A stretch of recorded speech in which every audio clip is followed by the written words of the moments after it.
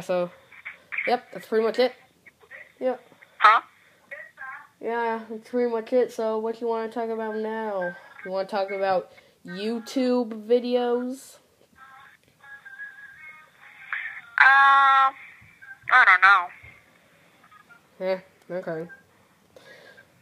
Of course you don't know.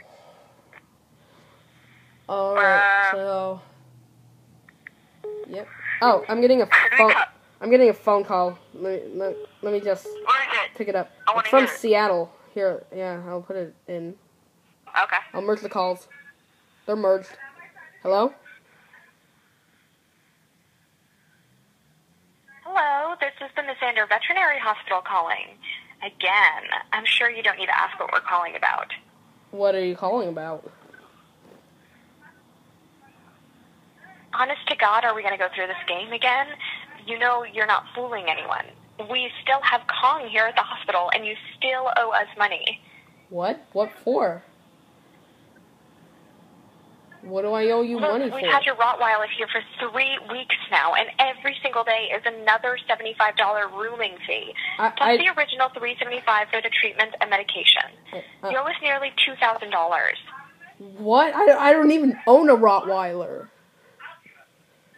All right, that's it. I'm sick of this ridiculous game. Irresponsible dog owners like you get a big, powerful dog like this, train it up to be an attack animal, and then just try to dump it at our vet or a dog I'm pound sorry, and can't but manage it. I don't know anyone buddy. who owns a Rottweiler. I'm sorry, ma'am, but I think you have the wrong number.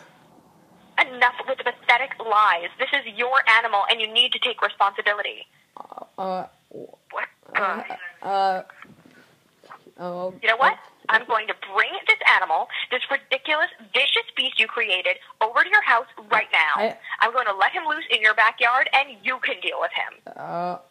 I don't own a Rottweiler. Miss, I do not own a Rottweiler. Just been pranked.